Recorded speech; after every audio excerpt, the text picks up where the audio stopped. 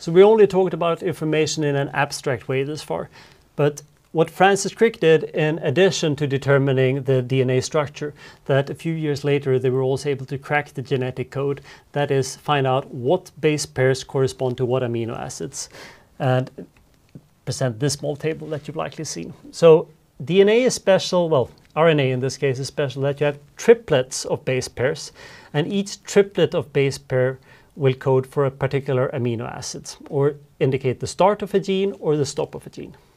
Since we have 4 different possible bases in each position, that means 4 by 4 by 4 equals 64 possibilities. So this is more, you could argue that it's more information than we need. But what nature has used that for in evolution is apparently that some amino acids are coded for by many combinations here. And even if you were to completely randomly assemble base pairs, it's going to create more abundance of some amino acids than others. And interestingly enough, the natural abundance of amino acids corresponds quite closely to this. In a particular cell or something, there might deviate from this, but on average, the amount of different amino acids we have in nature corresponds quite closely to pure mathematics and the likelihood of the number of bases that are the number of base combinations that code for that particular amino acid. The other part the genetic code does is, at least for simple organisms, it's going to instruct things where you start to encode for a protein and where we stop encoding for a protein.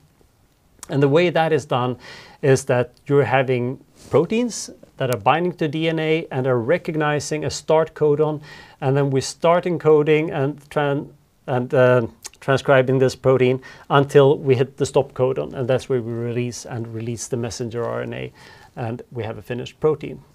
So this genetic code is super important. We use it in many ways. You also saw that in certain cases we might deliberately want to change this. For instance, with the pseudouridine code, but that doesn't really change the amino acid contents. In some cases, though, there can be deviations from this because there are more than 20 amino acids in nature. It's just the amino acids that are used to build our cells.